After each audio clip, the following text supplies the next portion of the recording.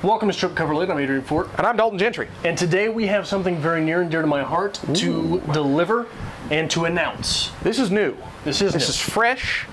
This is big for us. This is, one might say, hot and sticky. Ooh. Hashtag hot and sticky. We will be announcing our writing challenge coming up. Yes. What are we calling it, Adrian? Hot and Sticky Summer Novel Writing Challenge. The Hot and Sticky Summer Novel Writing Challenge. What is that? Okay, so NaNoWriMo is one hell of an experience, right? Yes, it is. It is a great practice, but it is very, very difficult. And a lot of people don't finish. Because at 1,667 words a day, you barely have time to go to the movies, to read anything at all, to do anything in your daily life besides get home from work, read, shower, go to bed. Maybe you didn't eat dinner. Let me plug a little story real quick. I wanted to do NaNoWriMo in 2015. Yes, Dalton did. And this was right before we were going to launch Strip Cover Lit, and we were like rolling around with the ideas for this. I said, Adrian, let's do this, it'll be fun. And you said, Dalton, shut the hell up, that's the worst idea I've ever heard. I did. So we did it. Yep. And we did well for like 2 weeks. And then everything went haywire. And that's a lot of work. That's a lot of words in a day. It's a lot of words in a day. It's a lot to abandon once you, because my story was I ended up having to work like 14 or 15 days straight. And there was a couple overnights sprinkled in. I just didn't get there. Exactly. Right? And you are a writer. Whether you like to admit it or not, you are a published writer. You actively write. You actively publish. An author. You're an author. Shut up. That was difficult for you. I am not. I don't do this as often as you. I stray away from this. I always have. Coming in from a fresh perspective, this was hell on earth. Right. So let's do it over a summer. Now hold on. I think that NaNoWriMo is a great practice. It is. It is. But it's a lot of words to abandon when you don't make it. I will say. It's also, the worst part of NaNoWriMo is you get through a month where you wrote 1,667 words per day. You wrote 1,667 words per day, and at the end of the month you don't even have a novel. That's 50,000 words. Novels are technically 60,000 words. It's a great practice. Yes. I wrote more in that month than I ever have, but I think we could utilize time better. Yes. So, the Hot and Sticky Summer Novel Writing Challenge. Yes. For Book 2. 488 words a day. 488 words a day over the months of June, July, August, and September. That's a commitment. That's 4 months. But at 488 words a day, that is little to no time. That roughly translates to 2 pages of writing? Right. In the novel format, that's about 2 pages of writing. Okay. Now you want to say, how does that happen when most of the novels I read are 300 pages, right? Like that's the average novel is about 300 pages. It's simply because those novels are more than 60,000 words, right? Okay. Like, sounds redundant to say. I think it's necessary to get out there. But let's break it down. Some of your favorite novels, All Quiet on the Western Front. 61,922 words. The Sun Also Rises, 67,707 words. The Great Gatsby, 50,000 words. That's a NaNoWriMo novel. Slaughterhouse-Five, 46,000 words. As I Lay Dying, 57,000 words. The Road by Cormac McCarthy, 59,000 words. The Catcher in the Rye, 73,000 words. So at 488 words a day, we hit 60,000. Starting June 1st all the way to the end of September, in your summer, which normally we spend doing nothing but just drinking and wasting time. Talk about yourself. You'll have a novel. A fully written novel ready for editing, and you will be a writer. And I think it's important also to point out that you will have, look, I've done this before. I did a summer novel writing challenge before. You're living in that story every day. Yes. It's different when you're doing that for 1,667 words per day versus when you're doing that for 488. Okay. Because after that first month, you drop that NaNoWriMo, right? And you forget about it. You forget about it, it gets out of your head.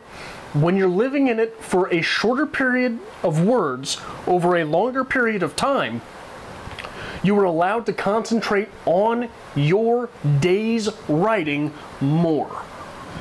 And those characters, that story, the setting, and the story going on evolves in your mind as you go. Now, when we did NaNoWriMo, the hardest thing for me was there were days where I'd sit down and as a practiced writer, I won't say I'm good, but I'm very practiced. I've written a lot in my life. To sit down and say, some of these words, I just got to get them out because I got to meet a word count. They're not quality. It's not quality. You're meeting a word count. It becomes symbols on paper. But that is a good thing. The word count is a good habit to develop. Absolutely. And in 4 months' time, writing 488 words in a day, you've developed a writing habit. Yes. You will be able to easily sit down and burn through 500 words. Let's say you get 700 a day. You hit 1,000. Great. You're going to have a longer novel. But you got a little whack. Yeah. You hit your words the next day, or you try to. But you're doing a word count a day, and that's what's important. So how are we going to pull this off, Adrian? I think what we are going to be doing is we're going to be participating as well. Yes. We're going to be doing the 488 words a day from June 1st to the end of September. We'll be giving updates along the way, how our novel's developing, challenges we've come across, maybe some writing tips, writing strategies, important things for people doing this program. Twitter. Twitter is a great tool. You need to get on Twitter. You need to follow us at StripCover. And on there, we will be using the hashtag hot and sticky. Hot and sticky or hot in sticky? Hot and sticky. Hot I and. checked it. It's relatively safe. We'll take it over. In that hashtag, we will be giving you tips, strategies, updates on our word count for the day, updates on what we're doing, and we highly, highly encourage you to do the same. Let us know how many words you got in the day, hashtag hot and sticky. What are you enjoying? What are you struggling with? How are things going in general? All of these things. Hashtag hot and sticky. Because we want to make this a community. This is a community. We focus on readers a lot. All of BookTube is about readers. Let's give something to the writers. Let's give something to the readers who want to create something for the next generation of readers. Here's another big part of this. If you consider yourself a reader but not a writer, put yourself out there this one time. Being a writer allows you to more fully appreciate your readership. Because you get into once you get into writing, you understand what it takes to get there. You understand how one makes the journey through a novel as a writer. And it adds to your appreciation as a whole of what you're reading on the page. So up until June, we're going to try to pepper in some videos here and there, writing strategies, how to plan your novel. Different things work for different people. It's all about you. So maybe you want to listen to some of our strategies, give them a shot, that's great. More importantly, on this video, on this announcement, let us know down below if you're in.